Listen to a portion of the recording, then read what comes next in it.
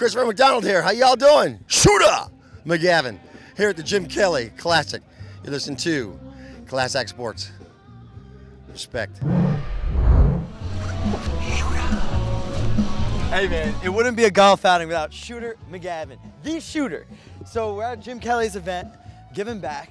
You know, talk about what this means to you to be that class act celeb with your presence being known and giving back to such a great cause. Well, first of all, Jim Kelly runs a hell of a golf tournament. It's 26th year.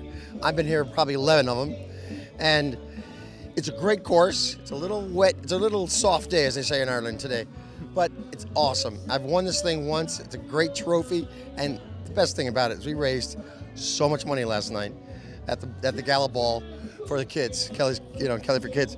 So that's why we're here, and it's a lot of fun at the same time, so we're blessed. Over $500,000 raised last night. Shooter. That's all. That's awesome. I was out in the audience. I was calling like, hup, hup. I was doing that kind of stuff. I was doing the old, like, finding people that were auctioning stuff. It was amazing to see.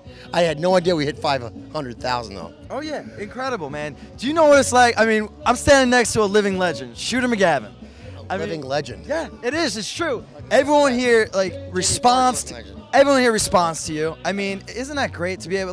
Did you ever think that role would translate into making a difference and just commanding the attention of people? Actors never know. Actors never know. You set up to make a really cool, movie, good story, but this movie came out and did okay, and then in ancillary, which means cable, and it's on TV on a loop. I think it's done so well. People just love this movie. It makes them feel good, and people watch it like many, many, many times. So, what were you thinking like when the movie was over? Were you still in that shooter mindset? Were you still running around your house saying shooter?